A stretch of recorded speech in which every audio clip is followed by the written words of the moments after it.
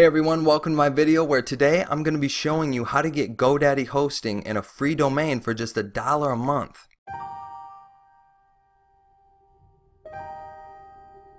Alright guys, we're going to jump right in, and the first step we're going to do is visit my resources page on my website, and the link to that is createwpsite.com/hosting. You can type that in, or if you're on a desktop or a laptop, there should be a link inside this actual video at the bottom left. Or you can just click the link in the description below.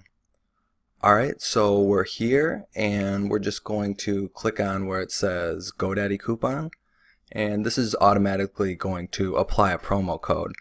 Now what I'm going to do is pick a domain, and then I'm going to go a little further and basically do a tutorial showing you guys how to set up GoDaddy and install WordPress.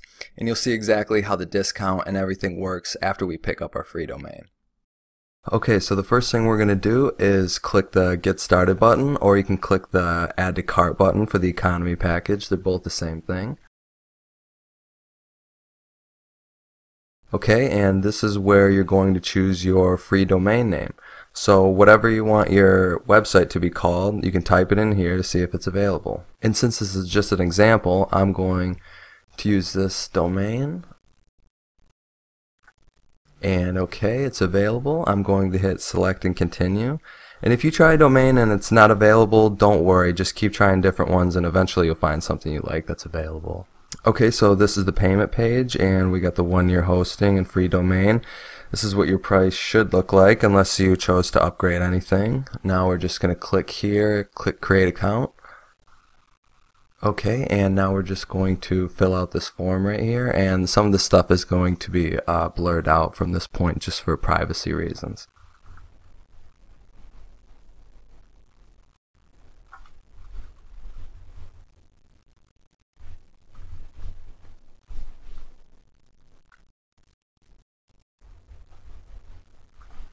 And when you get down to the support pin part too, just put in 4 numbers that you recognize, and then you guys are also going to want to make note of all your account info too. Then we're going to click create account. Okay, and then I'm just going to continue filling out this form. Okay, and then once you guys have everything filled out, this all looks right, you can click save.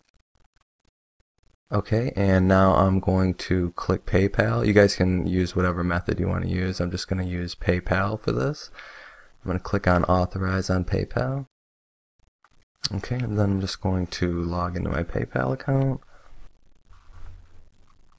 Click login.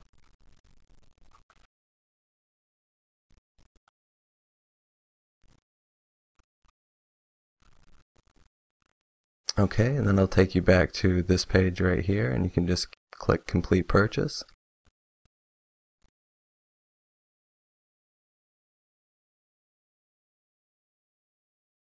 Okay, now we're done with that, so you guys should be on a page that looks something like this. And now we're going to move on to the next steps, which is actually starting to build the website.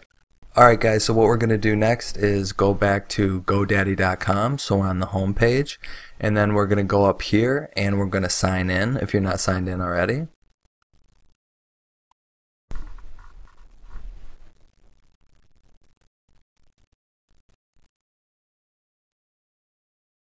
Alright, then you're probably going to land on a page that looks something like this, but we're going to click the GoDaddy logo up here, and that'll take us back to the home page once again. Then we're going to click up here where it says your customer number or name. Then we're going to go over here to manage hosting.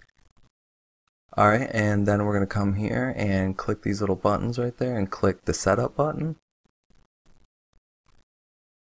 And then it says select a domain from your account and find your domain, and then click next. Alright, and then wherever you're at, I'm just going to click North America because it says recommended. Wherever the recommended one is, just select that one. Then when it gets to this part, you want to click yes, let's do it. Okay, and then we're going to make a WordPress username and password.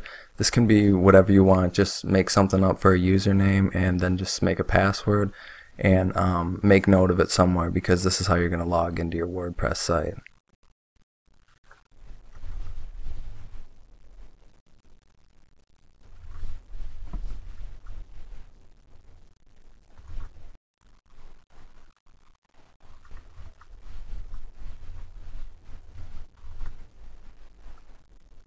Alright, and then after you fill that out, you can click the next button. And when it gets to this part, if you want this, you can get it. I'm just going to click the skip button.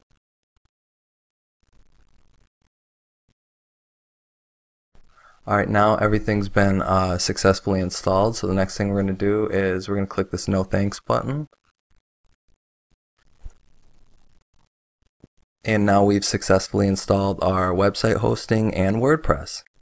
Alright, and the next thing we're going to do is log into our WordPress account. So we're going to come over here to cPanel Admin and click this button. Okay, then we're going to come over here to your building tools and we're going to click WordPress. Now when this page comes up, just click no thanks and then click OK. Alright, and after that you should now be logged into WordPress, and this is what our dashboard looks like. Alright, and before we go any further, guys, I just want to mention something really quick that's important. Whenever you want to log into your actual WordPress account, so you're on your dashboard like we are now, this is what you want to go to. You want to go to whatever your domain is, and then you want to go to /wp-admin. And when you go there, it'll bring you to this page, and this is where you put in your username and password. Then you log in, and that'll bring you right back to your dashboard. Alright guys, so that's going to do it for this video. If you enjoyed it, give it a thumbs up. If you have a question or comment, leave it down below, and I'll try to get back to you as soon as I can, and I'll see you next time. Thanks for watching.